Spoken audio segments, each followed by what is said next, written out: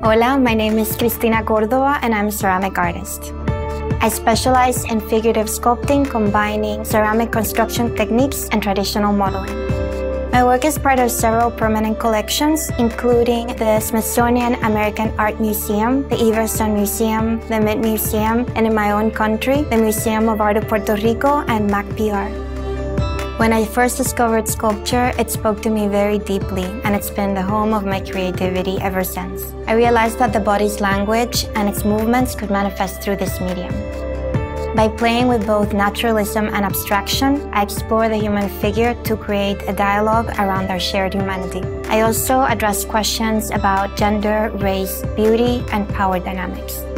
I use clay to conceptualize ideas and engineer strategies to bring them into the world. In this Domestika course, you will learn the basics of figurative sculpting using the slab building technique. For the final project, you will create a lively, hollow ceramic bust. First, we will familiarize ourselves with the slab building method. Then, we'll set up our workspace and prepare our templates and diagrams. Then, we'll make our clay slabs and cut some simple patterns.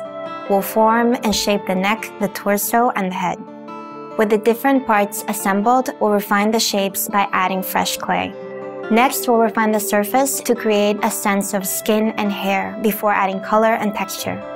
Finally, we'll prepare our piece for firing by adding vent holes, and I will show you how I dry and fire my work. By the end of this course, you'll be able to create your own unique sculptures and add character and expression to your pieces. You'll need paper, clay, scoring and modeling tools, ribs, brushes, a clay knife, a wire tool, a rolling pin, and a paddle.